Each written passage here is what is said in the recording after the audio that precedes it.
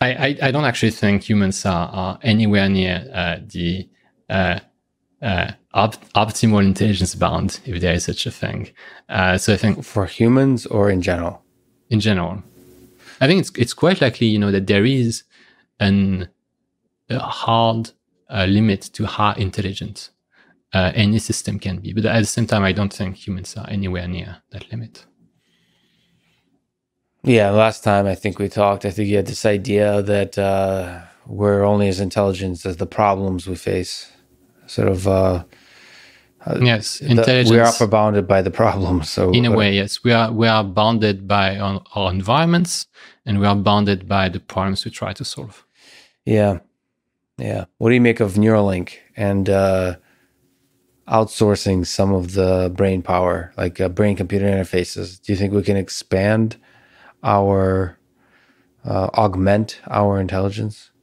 I am fairly skeptical of neural interfaces because they are trying to fix one specific bottleneck in human-machine cognition, which is the bandwidth bottleneck, input and output of information in the brain.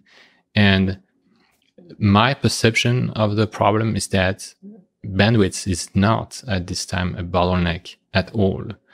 Meaning that we already have senses that enable us to take in far more information than what we can actually process. Well, to push back on that a little bit, to sort of play devil's advocate a little bit, is if you look at the internet, Wikipedia, let's say Wikipedia, I would say that humans, after the advent of Wikipedia, are much more intelligent. Yes, I think that's a good one, but that's also not about...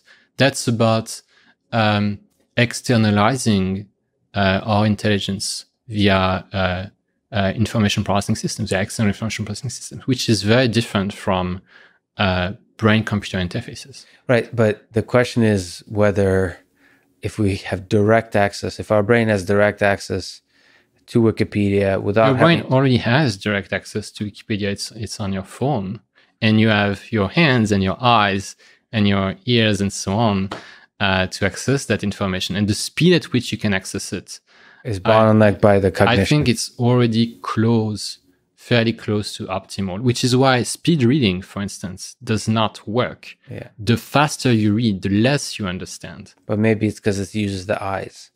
So maybe... I don't believe so. I think, the brain is very slow.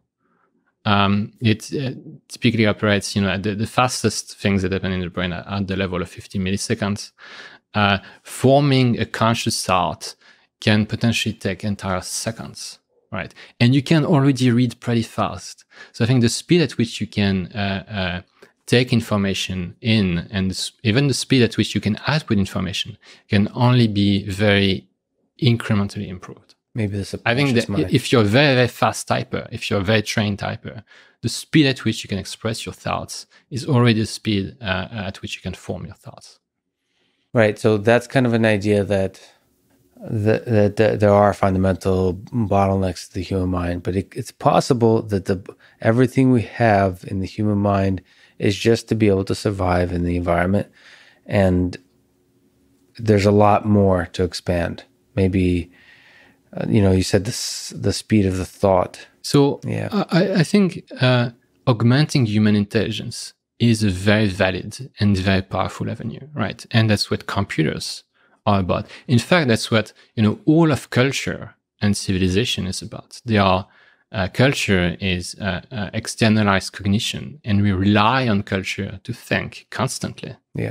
Yeah, I mean that's another. Yeah, that's not just computers, not just phones and the internet. I mean, all of culture, like language, for instance, is a form of externalized cognition. Books are obviously externalized cognition. Yeah, that's a great and you can scale that externalized cognition, far beyond the capability of the human brain. And you could see, civilization itself is it has capabilities that are far beyond any individual brain. And we'll keep scaling it because it's not really bound by individual brains. It's a different kind of system. Yeah, and that system includes non-human non-humans. First of all, it includes all the other biological systems, which are probably contributing to the overall intelligence of the organism. And then now Yeah, computers are part of it. Non-human systems probably not contributing much, but AIs are definitely contributing to that. Like Google search, for instance, is a big part of it. Yeah. A huge part. A part that we can't probably introspect. Like how the world has changed in the past 20 years. It's probably very difficult for us to be able to understand until, of course, whoever created the simulation we're in is probably doing metrics, measuring the progress. There was probably a big spike in performance. They're enjoying this.